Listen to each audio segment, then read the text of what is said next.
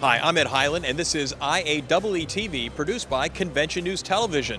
We're coming to you this week from the exhibition floor of the annual meeting for the Society of Petroleum Engineers. The Center for Exhibition Industry Research studies the outlook for our industry through the SEER Index. This meeting falls into the same industry sector as building and construction and raw materials. We recently got new information about how the sector is doing at the SEER Predict conference. The home building industry led the U.S. economy out of the recession and remains strong. There's been a solid increase in single-family starts. Nationwide, housing production rose 0.9% to a seasonally adjusted annual rate of 891,000.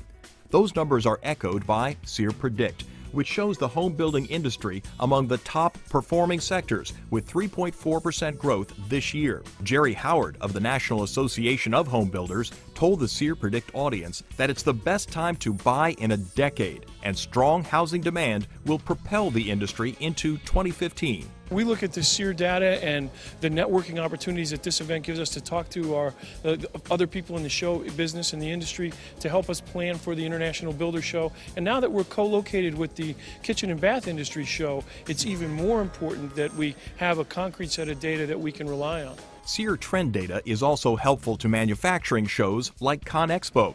With the event held every 3 years, the show must look beyond the current gap between residential and commercial construction numbers. Residential is coming back stronger, which is good. We hope then the commercial side will follow that.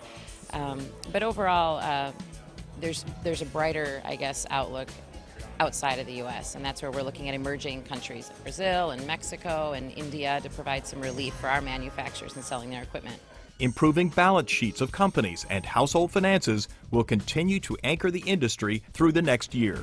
As you can see, the show is still ongoing, and we're working on stories of interest to you about how SPE organizers are handling their own show and what you can learn from their experience. We'll have those stories in a future IAEE newscast. As you can see, there are many different kinds of booths and exhibitors here at SPE. That's one reason why IAEE has partnered with BizBash for a brand new program for trade show professionals called boothlove. CNTV's Carrie Farinack joins us now to tell us what it's all about. Carrie? Thanks, Ed. boothlove is a new social media program that's meant to showcase the best trade show booths around the world. Now, get out your smartphone because you can get involved. You're invited to see, snap, and share outstanding booths by taking a picture of them, sharing them on Twitter, and tagging them with the hashtag boothlove. They'll all be aggregated on the IAEE website, so you'll want to check them out and be sure to share best practices. Okay, Ed, I'm going to give a little booth love to this booth behind me on the show floor at ATCE. There's been a line of students all day long to get their hair and makeup done for professional photographs. So this really helps students as they try and get jobs in the engineering industry. Ed, back to you. Thanks, Carrie. That's pretty cool. And it would be very cool if you would share this video with your friends in the industry so they too can stay in touch. I'm Ed Highland for IAEE-TV, produced by Convention News Television.